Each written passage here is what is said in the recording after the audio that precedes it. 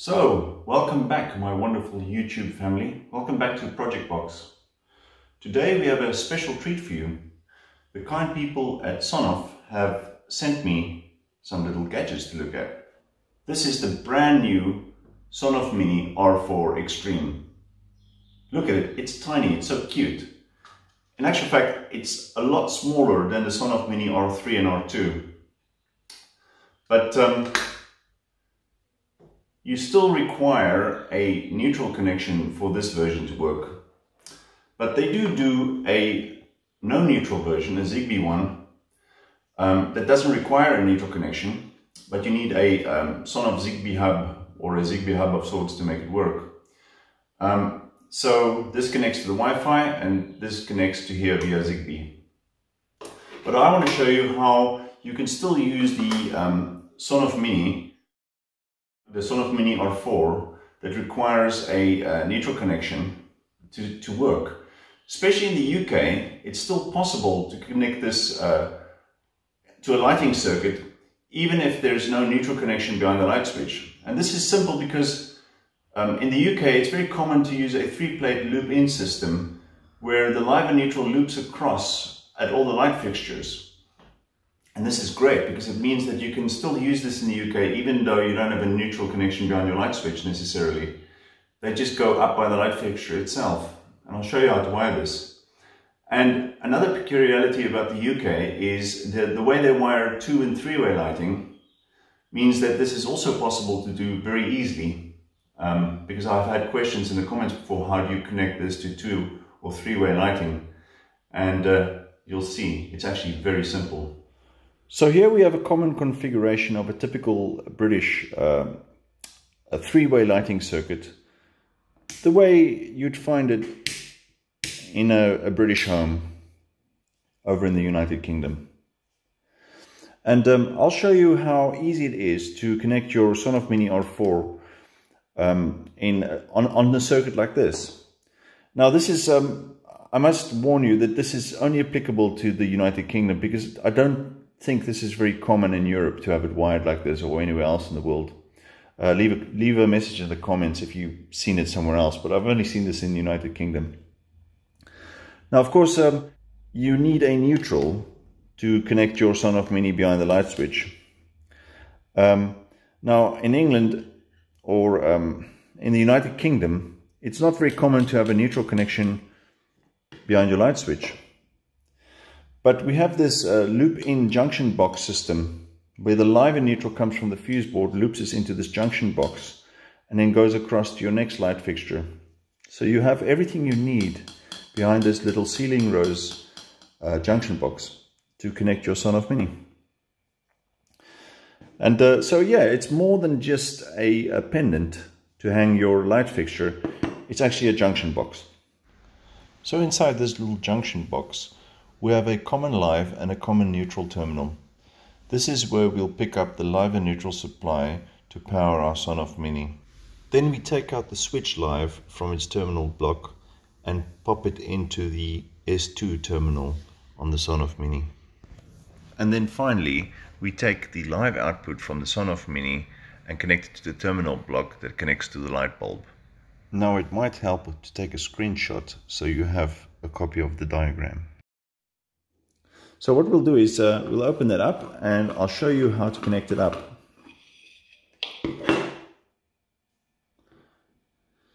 Here we have live and neutral coming in from our fuse board and then looping back out to the next ceiling rose like this one.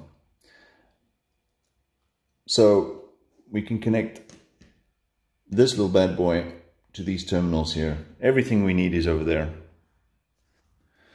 All we really need to do is put a few short little wires onto our Sonoff Mini. So they're little fly leads so they can go off and connect into this terminal block here. So we could take our 2 short lengths of wire and connect them into the common live and common neutral terminals. These can then be terminated into the live and neutral terminals of our Sonoff MINI-R4 to power it. The Sonoff Mini has 2 neutral connections, but they're both connected together internally, so we only really need to connect one. We can now connect the live input terminal. So the Sonoff Mini is now connected to live and neutral. We now have to disconnect our switched live that comes from our three-way switches. Disconnect it from the terminal, and then we have to put it into our S2 terminal of our Sonoff MINI-R4. So now we need another short length of wire. This short length of wire needs to connect to the terminal block that connects to the light bulb. This in turn will then connect to the output of the Sonoff Mini. So that's the live output terminal of the Sonoff Mini.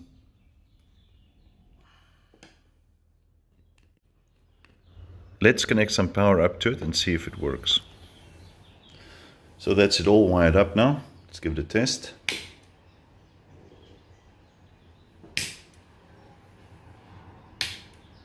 So we can see that the three-way lighting works just fine. Let's try it with Google Home. Turn on the MINIr4. Got it. Turning on MINIr4. Turn off MINIr4. Got it. Turning off MINIr4. Well, there you go. It works great. Now from here on forward, you could try and cram this all in underneath this cover, but I doubt that it would fit. It's a bit tight. But you can get a bigger ceiling rose cover, the sort of cone-shaped ones or dome-shaped ones, and that can easily cover this. The other alternative is to put your MINIr4 into a little box and put it above the ceiling. But there are definitely options there to hide this away. So I'd like to show you guys over in Europe this British form of doing three-way lighting. And I know you guys will be scratching your heads about it, and it might be quite interesting for you. And it's actually quite logical once you figured out why they did it this way. But let's take a look at the diagram, because it'll make it easier to understand. But the gist of it is that you don't have to come in from one side with your live and switch live out on the other side. That's the main reason why I think it's so useful. If we compare the British three-way lighting circuit to the European version, you'll see they look distinctly different. Here the live supply enters the first switch in the chain, and the switch live exits the last switch in the chain and then connects to the light bulb on the opposite side.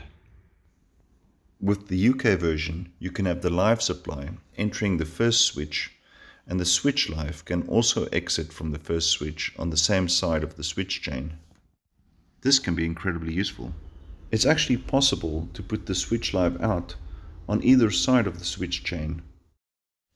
The reason the circuit is wired in this way is because in the UK they commonly use a type of multi-core cable called a twin and earth. In Europe, mostly things are wired in conduit with single cables. When they use conduit in the UK, they use the same wiring method as the Europeans do. And this simpler way of wiring the three-way lighting lends itself to conduit, since you have the freedom to decide where you want to run your cables. If you are using more than just two switches, you need special intermediate switches in the middle. And what the intermediate switch does is it effectively changes polarity. So it crosses over the two lines. But it's necessary. You can put as many intermediate switches as you like. So, in conclusion, to zigbee or not to zigbee? That is the question. I've really just focused on the Wi-Fi only version that requires the neutral connection. And I think this is because I've always steered away from zigbee devices, because I didn't really like the idea of having to use a zigbee hub or a zigbee bridge. But I'm sort of growing on the idea, especially since Sonoff devices will now work on Amazon Echoes, the 4th generation, the ones that have built-in zigbee. So it has definite advantages, the zigbee. So we'll make a future video about these two. And of course this has the advantage because it doesn't need a neutral. It can connect right behind any light switch that doesn't have a neutral connection, just the two, the live supply in and the switch live out. You can go directly there and it should work seamlessly with that. But it's up to you really whether you need Wi-Fi only, or you want a zigbee version that requires a hub or other zigbee device like the Amazon Echo that can control it directly, and you won't need a zigbee bridge. So if you were to compare the previous Sonoff Mini to the new snazzy little extreme version, the one that's really small, this is more versatile. The S1 and S2 input are slightly different to the S1 and S2 input on the previous version. Here you had to connect a switch completely isolated from mains on the S1 and 2 inputs, whereas with this one you can either do that, you can have an isolated switch connected to it, or you can have a switch live coming from your light switch, just the switch live. This switch live goes to the S2 terminal and that can then trigger this one. So that's quite versatile for different sort of inputs. It's very useful. It reminds me a bit of the Shelly one that does the same thing. The Shelly one also only has that switched live input, but this has both options, which is much better. I like this a lot. It's going to be very useful in the future. But yeah, two very exciting little devices from Sonoff, and I'm sure we will hear a lot more about them in the future to come. If you would like to try these devices for yourself, there's a link in the description, and you can use my coupon code so you can get a 10% discount on your purchase at the checkout. So thanks for watching, guys, and don't forget to like and subscribe. I'll see you guys on the next one.